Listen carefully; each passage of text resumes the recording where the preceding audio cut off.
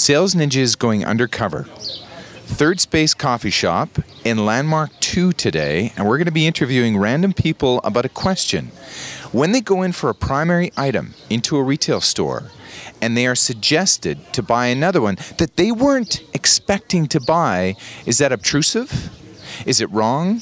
Or is it delightful? We're going to find out this week on Sales Ninja. Rick, Sales Ninja, hard-hitting interview. And this is raw footage today, okay, raw.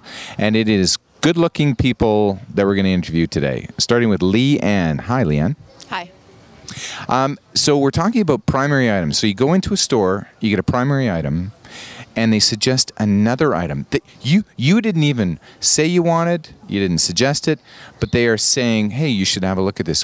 What do you think about that? Well, first, I think, does it relate to what I'm looking at? Yes, it does, yes. Okay. Do I need it? Do I want it? Is the price right? I don't know. How random are we talking? Well, let's say you went in for a blouse, and then they said, you know what, we have pants, we might have, jewelry or something that goes with that.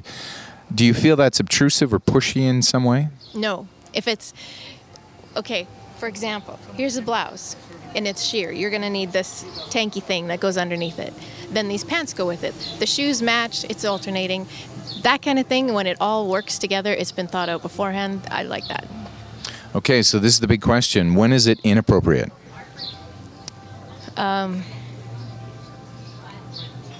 don't know. When it's not something, I don't know.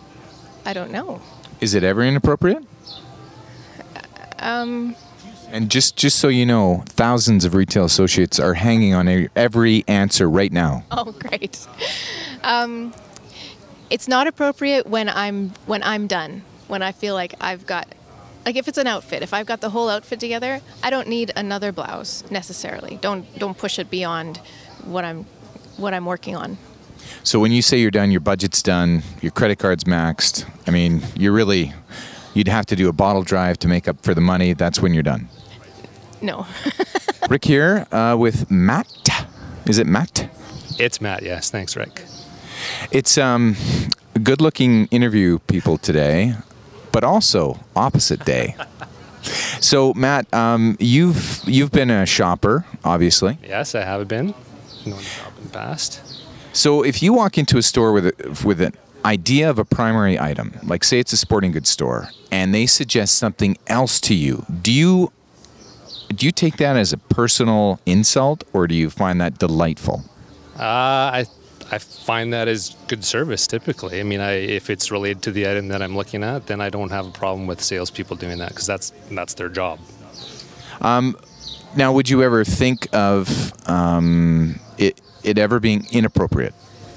If I go in for something specific and that's the only thing, and I've told them, and they go beyond, what I've asked for, then perhaps, yes. Say if I go into a sporting goods store and ask for a Toronto Blue Jays hat, and I've got that in hand, and they ask me if I want a Houston Astros hat, that's probably not what I would look for. Are you a Toronto Blue Jays fan? I am, yes, unfortunately. Okay, I'll speak slower then. So you find, because you don't know all the inventory, you actually find this to be a very good customer service technique. Absolutely, yeah. That's their job, like I said. Okay, we went to the Third Space Coffee Shop, and we discovered that if you are interested in your customer and you ask them a few questions and you suggest items, they love it, correct? Correct. Correct. So now we're going to give it a Sales Ninja goodbye. Ready? 1, 2, hi-ya!